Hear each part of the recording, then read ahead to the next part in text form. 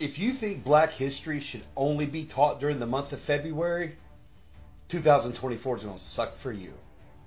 Black history is American history. And if you don't agree, well, I've got your whole year planned out. January, healthcare. Obamacare, anyone? This includes hospitals and hearts.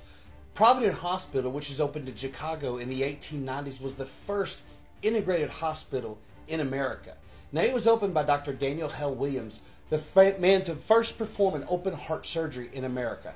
That's right. The first interracial hospital and the first open heart surgery was performed by a black American man. Now, what's also crazy by this hospital, Providence, is that he required the staff to be integrated and the patients that came in were integrated. If you took black Americans out of healthcare, you'd be screwed.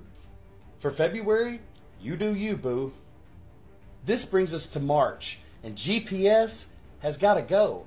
Dr. Gladys West, a Virginia State alumni, went to the Naval Surface Warfare Center, never having seen a computer.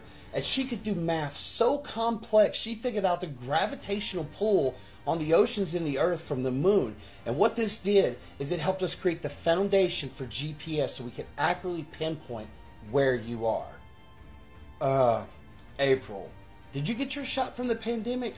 I don't know if you knew this, but in the early 1700s, in Massachusetts, there was a smallpox outbreak where 14% of the population died. 1 in 3 would pass away from smallpox. And there was an enslaved American man named Onesimus. That's all we know about him.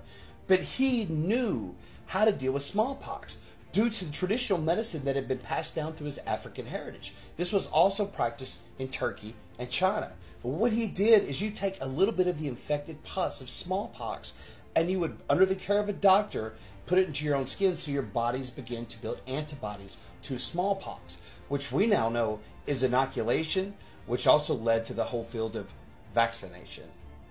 When it comes to May, your golf game is really going to suck because George Grant, the first black American professor at Harvard and such a badass dentist that the president of Harvard went to Dr. George Grant for dental care, he invented the golf tee. You're not going to make par this year. It's June and it's summertime.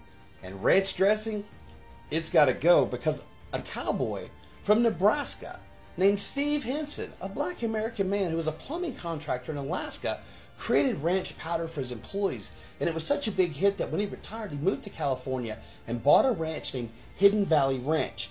And thus began the Hidden Valley Ranch condiment. That's the #1 condiment in the world. Food's gonna suck. Now it's July and you're probably on your family vacation and under the assumption your home is safe with your home security system, right? In the 1960s, Marie von Braun invented what became the first home security system, complete with two-way communication, a video camera. She could remotely unlock and lock the front door, and she had panic buttons to the police and fire department in her apartment in New York. When we get to August, to the dog days of summer, you're going to have to pretty much give up air conditioning because the AC thermostat was invented by a man named David Crosswaite, who held 39 U.S. patents and 80 international patents related to heating, air conditioning, and HVAC. Now, September is going to be a month for you to get really skinny because you're going to have to give up sugar. In 1843, a Creole American man named Norbert Rioux developed what became the sugar evaporation process, which completely revolutionized the sugar industry, and many of his techniques are still used today.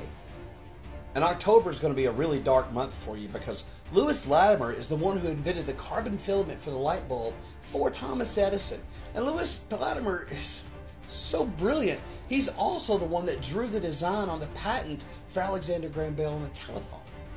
Now, I tried to be nice and hold off till November for this, but you're going to have to give up electronic consumer products because a gentleman named Otis Boykin, who attended Fisk University, created and patented this variable resistance resistor, which instead of having a consistent current through it, it now could change it up. And what this did is it revolutionized consumer electronic products in such a way, due to how it dealt with atmospheric conditions, it drove prices down drastically.